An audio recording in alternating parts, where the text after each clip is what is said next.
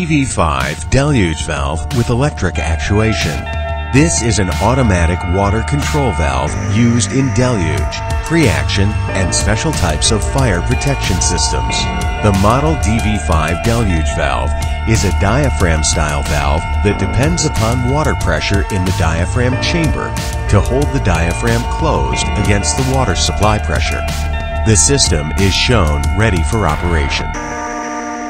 The water supply contains water under pressure, shown here in blue. This is also connected to the diaphragm chamber, the solenoid valve, and the manual control station.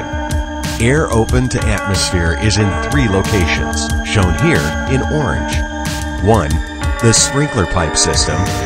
2. The water alarm switch and automatic drain valve trim. 3. The trim which connects the automatic shutoff valve. When the fire sets off a heat detector, the detector sends a signal to the control panel.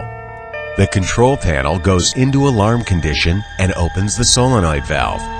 The open solenoid valve will release water from the diaphragm chamber faster than it can be replenished through the 1/8 inch restriction in the automatic shutoff valve.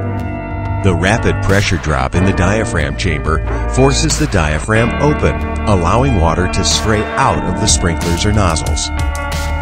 Water flows through the system to the sprinklers and the water flow pressure alarm switch, activating the alarm.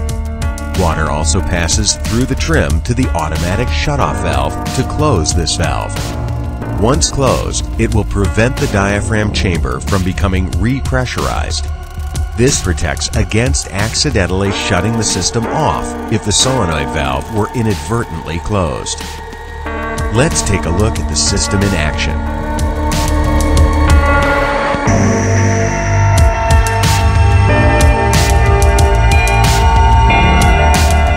To reset the valve after the fire is under control, the main supply valve is manually closed to shut off the water supply, and the diaphragm chamber supply valve is also closed.